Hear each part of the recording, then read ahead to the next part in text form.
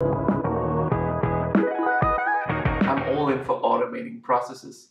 Every manual process I can take and automate, the more time it creates in my everyday. Today's product will show you how you can take a process that can take hours and take it all the way down to minutes. As you know, I do YouTube, I do podcast, and for these two elements, I like to transcribe my text.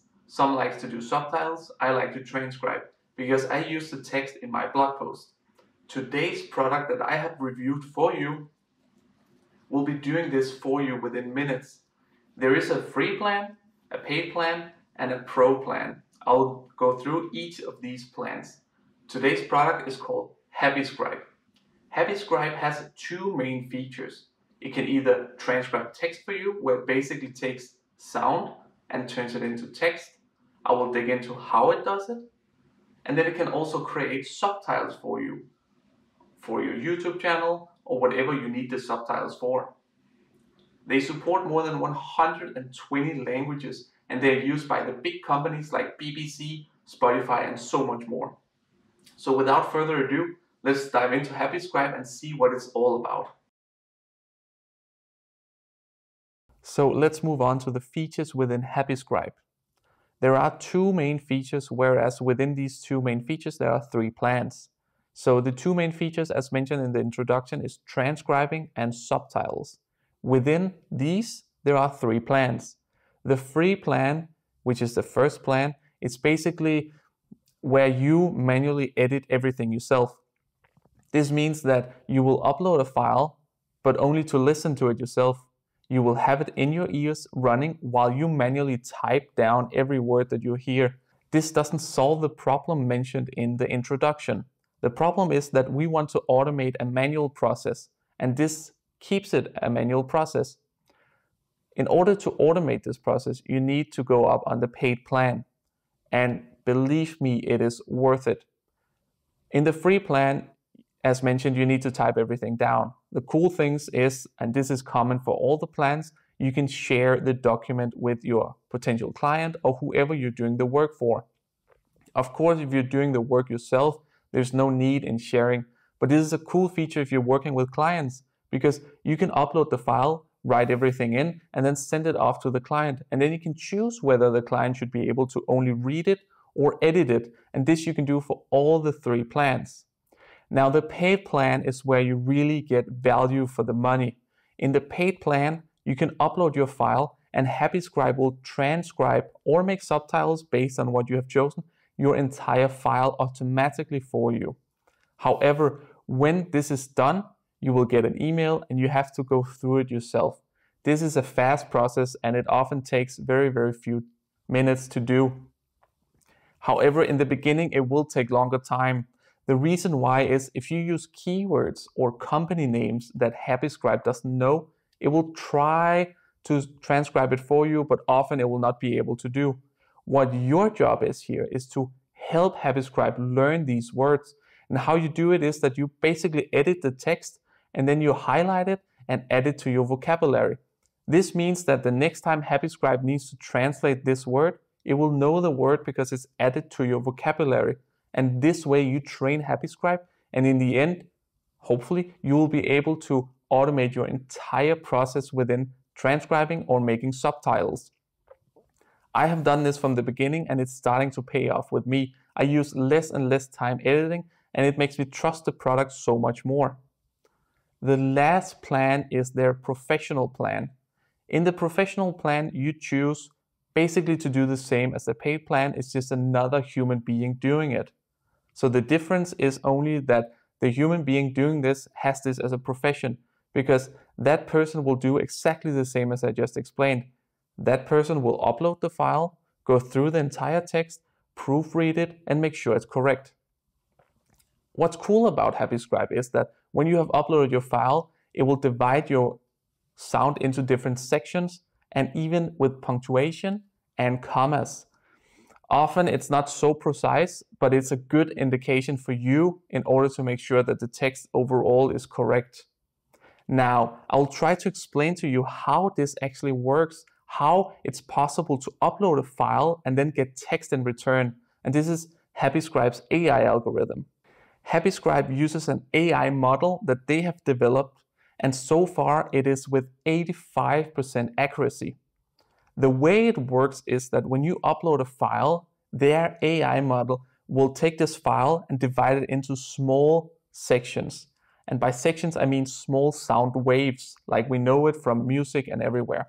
These small sound waves, it will try to convert into words. So you can imagine that it gets an entire file, and then it will divide it into where it thinks that each section ends.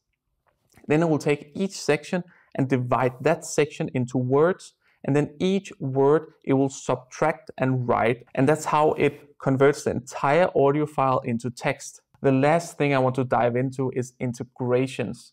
This is the last step in order to automate your processes. An integration is fantastic.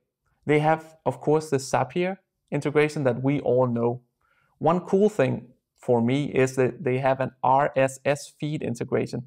This means that I can automate it to say that every time I upload a podcast or a YouTube episode, then I can tell it in the RSS feed to automatically pull that and start transcribing it. It's fantastic, and it's automating even more. I don't have to manually go in and upload the file.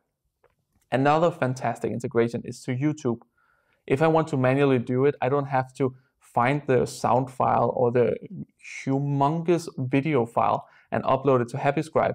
I can make an integration and then basically just click on the YouTube video that I want to transcribe or make subtitles to.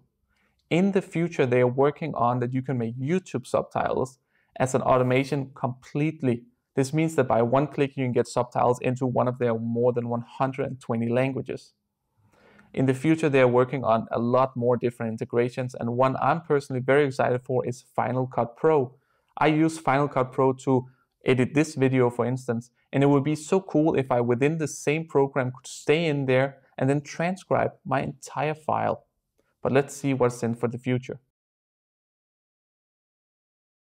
So I've been using HappyScribe for a lot of months now, so I have my opinion on their editor, because everything around it works seamlessly well, and that's great. They have a folder structure that you can use, and they also have workspaces, but I don't use that because I only use HappyScribe for my own need. Of course, if I was working with clients, I would make a workspace for each client. The editor where I work the most in is what I want to give my opinion on. The design overall is great. A lot of stuff in there is awesome. It's so great. There is one bug though. When I'm trying to edit the text that the sound is telling me right now, then it will autoplay this sound, and it will do it over and over again. And this is a very irritating moment, because you have to imagine that the sound just keep on going while you try to edit the word behind you, and that's not so well. So I hope they will fix that in the future. Maybe when they see this video, they will fix it. Let's hope, because it's a very irritating moment. But except for that, their editor is great. It has shortcuts that makes it possible for you to work extremely fast. I almost never use the mouse within their editor if it wasn't for the bug just mentioned. So I hope they will keep on improving this editor and make it work better, because so far it's great and it never lags in the sound or anything. HappyScribe's pricing structure works in the way that you pay $0.20 per word. Their competitors does it in another way. Otter.ai is their closest competitor, and they give you a monthly fee that you pay, and then you have an amount of minutes. For me, HappyScribe's pricing structure works the best because I don't use that many minutes, so I don't have to pay that much as if I was using Otter.ai. But you have to keep this in mind, that if you are using a lot of minutes, maybe it makes more sense for you to use another product.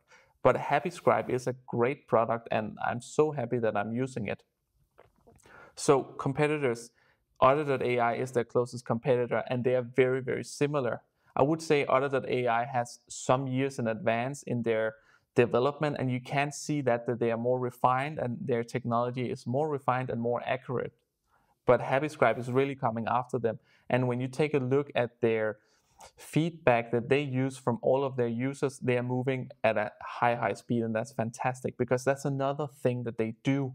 They listen so much to us users that uses HappyScribe. Within their tool, they have a menu point only for giving feedback, and where you can also see what they are working on. So you can give your input on what you think, in what direction they should go, and you can vote up and down whatever it is you want to have in Happy Scribe. So just to sum everything up, Happy Scribe is fantastic at transcribing and using it for subtitles if you want to use it for YouTube or other videos. It's accurate up to 85%, and you can make it accurate up to 100% if you train it. Remember to use this vocabulary. It's fantastic, and it's such a great way to see that Happy Scribe just becomes better and better.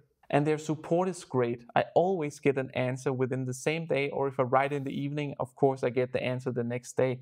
You can't expect anything else. But their support is great, they listen, and they really help me every time I have an issue. So that's it for this video. If you like Happy Scribe or you would like to try it out, remember they have a free trial that you can use. And if you have any questions, please leave them in the comment, or if you have any products you want me to review, leave them in the comments. And if you like the video, remember to give it a thumbs up. And until next time, let's catch up on the next one.